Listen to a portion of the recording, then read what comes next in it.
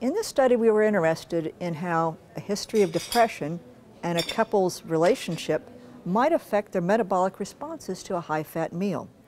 So what we did was screen couples who were healthy but largely overweight couch potatoes. We brought them into a hospital research floor and we had them discuss a disagreement.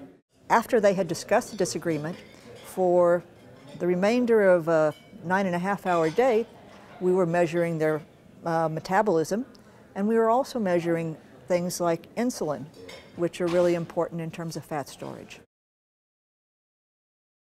We found that people who had a history of depression and who had more troubled marriages had distinctive responses to this high-fat meal. They had lower resting energy expenditure after the meal.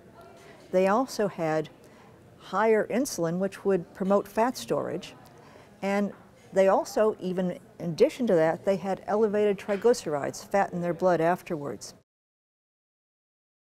The resting energy expenditure was such that the 118-calorie difference between couples who had a troubled marriage and who also had a history of depression would translate into over 6 hours 118 calories.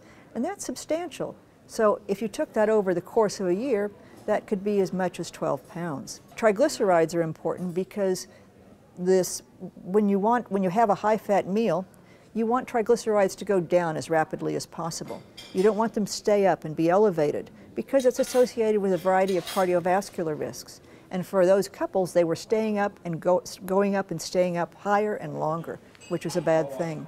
And insulin was higher as well. And that's a mechanism for fat storage. So these were bad things.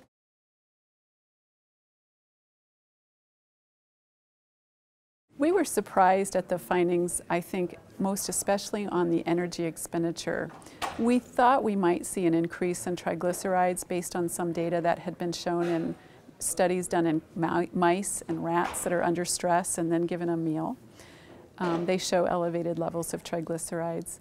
But what we hadn't seen and haven't seen for sure in people is this decline in metabolic rate where their energy expenditure was actually lower if they were in a marriage that was showing signs of distress and having had a previous episode of a major mood disorder.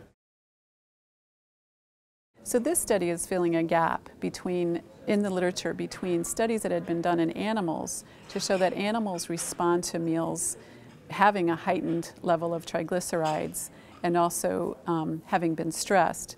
But what we're showing is not only were triglycerides elevated, but this lowering of energy expenditure and increase in insulin really almost promotes a perfect storm for gaining body fat in terms of body weight and fat tissues, as well as then predicting for higher risk for the metabolic syndrome, heart disease, and type 2 diabetes.